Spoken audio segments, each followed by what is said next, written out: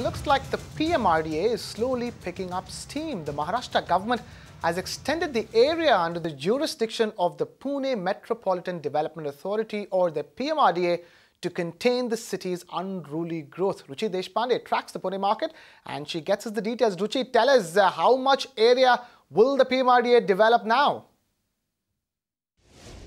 It looks like Pune is on its way to becoming the largest urban body in the state of Maharashtra. Now, reports tell us that the Maharashtra government last night went ahead and extended the boundaries under which the area of Pune will fall under the PMRDA, or the Pune Metropolitan Regional Development Authority. And yes, this area is definitely more than what the MMRDA has. In fact, the area under PMRDA's development is 30% more than that under MMRDA.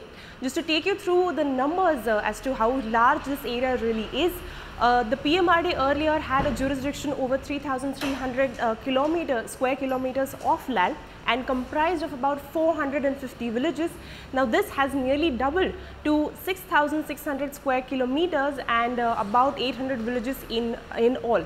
This also brings the population of this entire area up to 1.9 crore. When we spoke to the PMRDA, they told us that 1.5 years from now is the deadline that they have given to complete the development of all the area under the PMRDA.